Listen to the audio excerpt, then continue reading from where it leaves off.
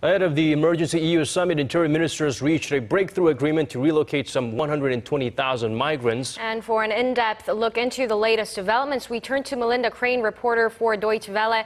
Welcome to our newscast, Melinda. First, let's start with the quota system that should be implemented. Could you clarify how feasible and effective it will be?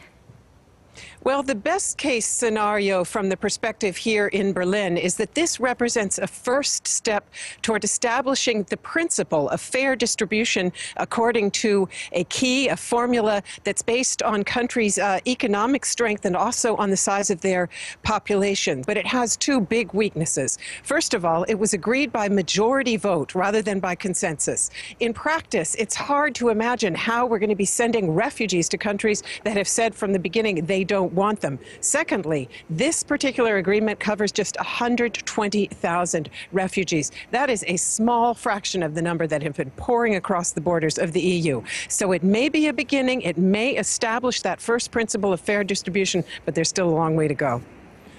Right, so these four Eastern European countries, other than the obvious reasons, what are some of the driving factors that's causing them to strongly oppose the EU's recent move?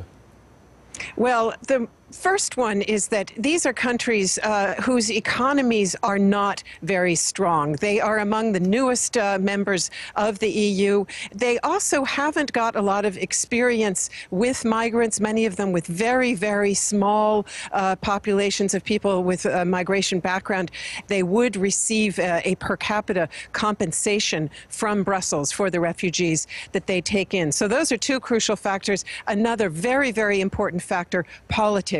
Many of these countries which are objecting are countries that have right-wing political movements. They, of course, do not want to give those movements any cause for grievance. Who you let into your country, that is an absolutely central element of national sovereignty. These countries are all countries that were emerged after the fall of the Iron Curtain. They're very concerned about their national sovereignty. It's still fresh for them, and therefore a lot of questions for them surrounding an order like this one. But many experts fear, Melinda, that the chaos will continue unless more sophisticated reform measures are formulated. Will we see some positive improvements soon?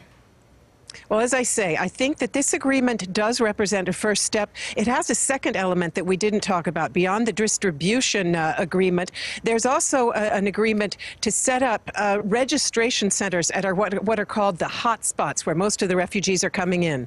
That's in Greece, that's in Italy. This is absolutely crucial to fix the broken asylum system here in Europe. We need a comprehensive registration process at the first point of entry so that it's clear who among these migrants are actually entitled to political asylum and who among them are perhaps just looking for a better life economically. Because those people, the people in the second category, they do not have a right to be taken in by European countries. And it's very important to filter them out as soon as they get to the EU borders. So that's another very important step, one of the things that has to happen. But there's a lot of other work to be done as well in terms of who takes these migrants in, who pays for them, and how do we address the root causes of migration in the first place. All right, thank you so much for your report, Melinda, reporting live from Berlin at the Deutsche Welle.